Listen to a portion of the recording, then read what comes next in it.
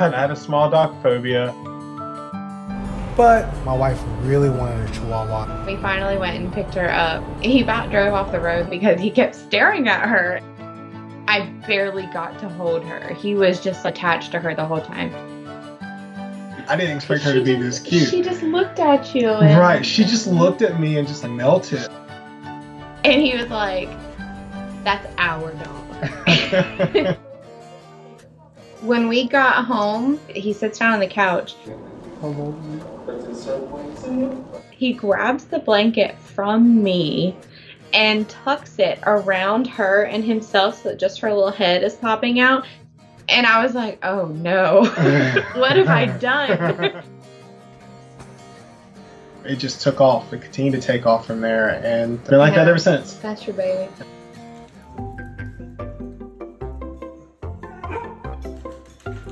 Love you. She told me that she wanted a massage.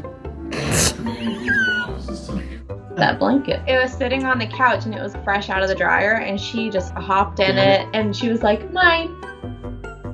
And he did the whole blanket service for her.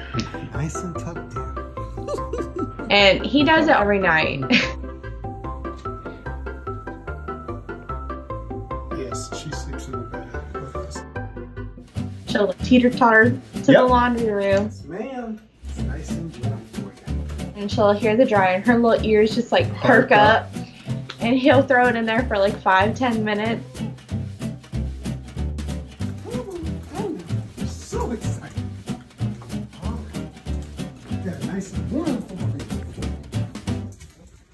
She'll jump in and you'll fuss with her until it's perfect. Yeah.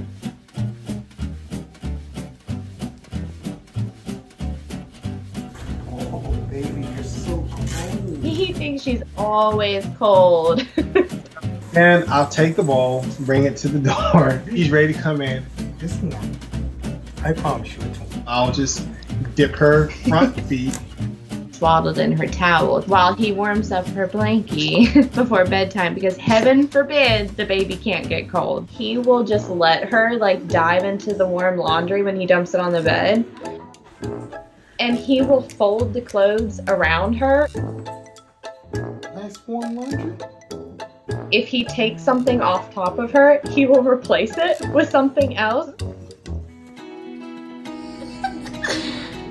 She is loving it. She's changed my whole perspective on smaller dogs.